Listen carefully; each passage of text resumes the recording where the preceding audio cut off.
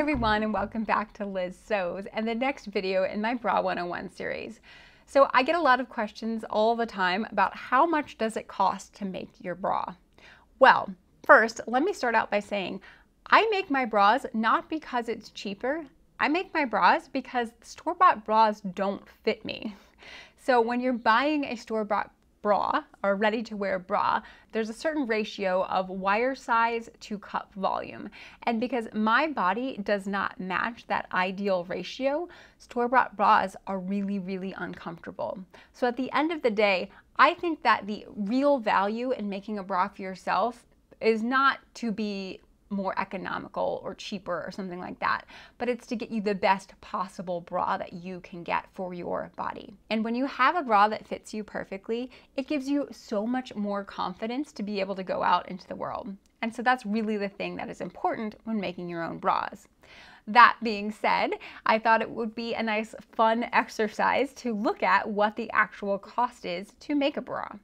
So what I've done is I've selected an inspiration bra. I chose Third Love and I went, window shopping on their website, and I found this bra here. And they are charging $76 for this bra. I don't think of Third Love as being a particularly expensive brand. I think of them being sort of mid-range. Obviously, it's not as cheap as buying a bra from Target or Wish or something like that. It's definitely not a high-end brand like Agent Provocateur. So $76 for bra. I'm pretty sure I can beat that. So I went searching on the internet to find the materials I would need to recreate this bra.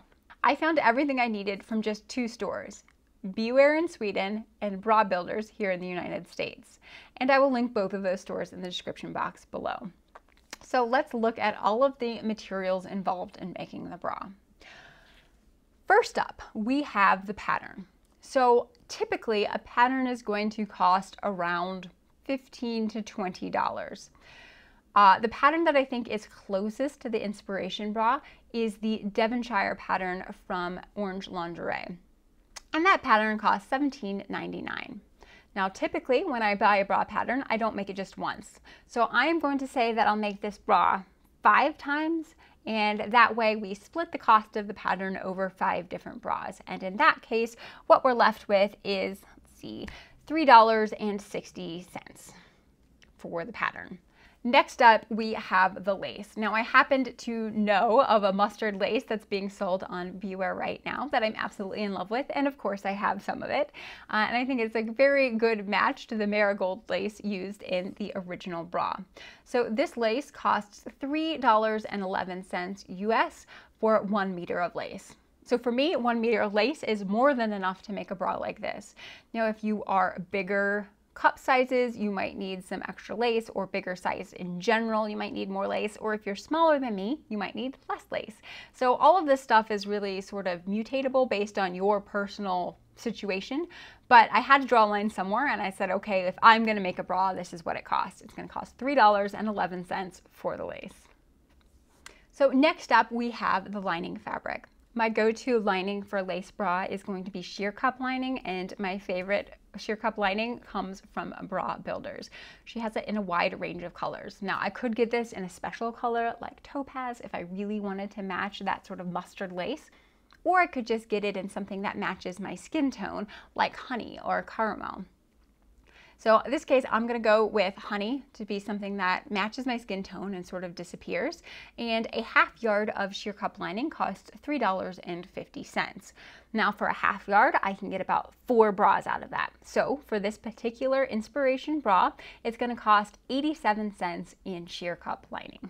And now we need to look at the material that's going to be on the back of the bra. So this one needs to be stretchy, so we're going to get some Power Net. And again, I would buy this from Bra Builders here in the United States. So I pulled up the Honey Power Net. So for this theoretical shopping trip, I'm going to buy not a whole lot of this. I'm going to buy a kit cut of this Power Net. And a kit cut costs $5.25. And I know just from experience making bras using Bra Builders kits that I can get about 3 bras worth of back bands from a kit cut. Again, this is going to change dependent on your personal size, but I can get 3 bras out of it. So that's going to bring our price for this bra $1.60 to $1.75 for the back band material. Now, getting a kit cut is a little bit expensive, more expensive than if, say, you purchased half of a yard. So if you bought a half of a yard, that price per bra does go down. A good rule of thumb for me, I always have black, white, and sort of my nude power net on hand, because I find that if I have those three colors, it works for most of the bras that I'm making.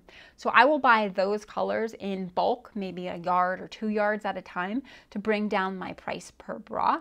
But if I want a special color, I won't buy a lot of it because I know I won't use that special color as frequently. Now that we've gotten the fabrics taken care of, we can start looking at elastics. So for the underarm elastic, my preference is to use something like a 3/8 of an inch picot. Again, I'm gonna get this from Bra Builders, and for 1 yard costs $1. And a yard is more than enough for me to do my underarm edge. The only exception to that is if I'm doing a fabric strap where the picot elastic needs to extend up into the strap itself, I might need 1.5 yards. But in general, if I don't know what I'm gonna make with the elastic, I just want some, 1 yard is more than enough to cover the underarm section that I need. So that's gonna add $1 to our theoretical bra. So for the bottom of the band, we're also going to need some picot elastic, and you want something that's a little bit thicker. So for that, I've chosen the 5/8 of an inch picot elastic. And again, because of my size, 1 yard of picot elastic is more than enough than I need for my band. So, 1 yard is 36 inches. If your under bust measurement is more than 36 inches, you're probably going to need more than 1 yard of picot elastic. But in this example, I'm just doing how much it costs me to make my bra, and so I have $1.35 spent on the bottom band picot elastic. Next, we're going to look at strap elastic, and looking at my inspiration photo, it looks like we have some beige strap elastic on there. So I found something that looked fairly similar on Bewear's website, and that cost $1.22 US for a meter of strap elastic. And again, a meter is more than enough for me to make my straps. I tend to make my straps about 18 inches on both sides. It's something that you'll just learn after you make a bunch of bras, that what strap length works for you. So 1 meter is more than enough for me to make the straps that I need. So $1.22 for that. Now, of course, I'm using a 1/2 inch wide strap elastic. That is my preference. If you are going to be using 5/8 of an inch or 3/4 of an inch strap elastic, they do tend to be a little bit pricier. For underwire channeling, I'm going to stick with that beige theme, and I found some underwire channeling on Bewear's website that is $1.64 per meter. Now, I don't need a full meter of underwire channeling. For my size, I typically buy 0.6 meters. That's one thing that's really nice about Bewear, is that you can purchase the elastics and stuff like that in increments of 1/10 of a meter. So you can buy exactly how much you need if you know how much you need. So I typically buy 0.6 meters if I'm going to make 1 bra. So if I adjust that price, what we get is 98 cents for underwire channeling in my bra. Next up, we have rings and sliders. Now, rings and sliders, most of the bra making shops carry rings and sliders. I find them to be really expensive. My big secret when it comes to rings and sliders is that I buy them on eBay.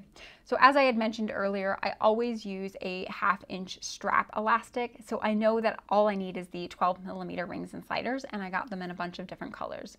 So for this one, I would have purchased it off of eBay. I would have gotten this set here that comes in 50. So 50 sets of rings and sliders, which will make 25 bras, and that costs $8.50. So if you break that down to a per bra cost, we're looking at 34 cents for your rings and sliders for this bra. Next up, we have the hook and eye. I'm going to get this back again from Bra Builders, and you have choices in the width of hook and eye. My personal preference is for a 3x3, so 3 rows and 3 columns. And for a 3x3 hook and eye, we have $1.64 for this bra. If you like 2 rows high, obviously it's a little bit cheaper, or if you like 4 rows high, it might be a little bit more expensive. And then lastly, when figuring the cost of the bra, we have the underwire itself. So my favorite underwires come from Bra Maker Supply, but I purchase them through Bewear. And so I always just buy the regular wire, and I buy them in the size 40. I know that that's the wire that fits me perfectly. So whenever I'm making a new pattern, that's the wire I'm going to fit it to. Once you find a wire that works for you, I would say go ahead and buy them in bulk, because your body doesn't really change that much. You want to make the patterns fit the wires that work for you. So for the wires, I'm going to purchase things from Bewear, and we're looking at $1.12 for a pair of underwires. So the total cost for this bra with the fabric, the elastics, and the hardware is $16.97 to recreate this $76 bra that we found on ThirdLove. So automatically, I think that is a pretty good savings. And I also think that at $16, $17 for a bra, that's pretty comparable to the cheap bras that you could find at Target or Wish or someplace like that. Now, I also wanted to look at the combinations of some different combinations of how you purchase your materials. So let's say you wanted to buy a kit. You didn't want to piecemeal all of the different pieces. So in that case, you would buy a kit, and you'd probably need to buy wires, and you'd still need your pattern. So for the pattern, I'm going to carry over that cost of $3.60, and I'm going to carry over my wire cost of $1.12. And let's say that the average kit costs around $27. I've pulled this kit up from the TaylorMade Shop's website, and even though it's not an exact match for our inspiration bra, it's still, you know, a lace bra kit. So in that case, if you're using a kit, you're looking at roughly $31.72. So most kits I find have extra material in them, more material than I need. So more lace, more lining, more backband material than I need. So it is entirely possible that if you purchase a kit, you could purchase some more elastics as well, and you would get your cost per bra down. But kits are great if you're just starting out and you don't know what the different materials are and you just want somebody to do the work for you. But kits generally tend to be more expensive than picking out the elastics and fabrics yourself. And then the third configuration I want to look at, which surprisingly actually ended up to be the cheapest option, is if you just buy a findings kit from Bra Builders. So for the Bra Builders finding kits, which I brought up a picture up over here, so the base kit costs about $4.50, and that includes your underarm elastic, your band elastic, your hook and eye, your strapping, your underwire channeling, and your rings and sliders. Now for me, I like to add a little bit extra strapping. I like to do elastic straps. So I'm going to add in the 1/2 inch elastic strap option, which adds an additional $1.75 to that kit. So the total cost for our Bra Builders finding kit is $6.25. I'm going to carry over the cost of our lace, our lining material, our backband material, our pattern, and our wires. And what we end up getting is $16.70. So it's roughly about 30 cents cheaper than picking everything out, picking all the elastics out separately. Now, if you're doing tester bras, a lot of those materials can be reused, so you're not going to lose that cost. So for instance, on a tester bra, I might recover the hook and eye, the straps, the wire, potentially the underwire channeling. All of those things I will harvest from the bra and move them on into the next bra, so it's not a lost cost if you're making multiple testing bras. And as you work more and more in bra making, you will, of course, inevitably get a stash of leftovers, like little bits and pieces. And a lot of times when I'm testing out new patterns, I'm using those leftover little scraps and pieces to make a hodgepodge mishmash bra that doesn't look very pretty, but it tells me how things are going to fit. So again, that cost tends to go down over time as you make more and more bras. So $16 to $30 to make a bra, but the ability to have a bra that fits you perfectly, I think, is priceless. I hope you guys have enjoyed this video and found the information useful. I'll see you next time. Take care.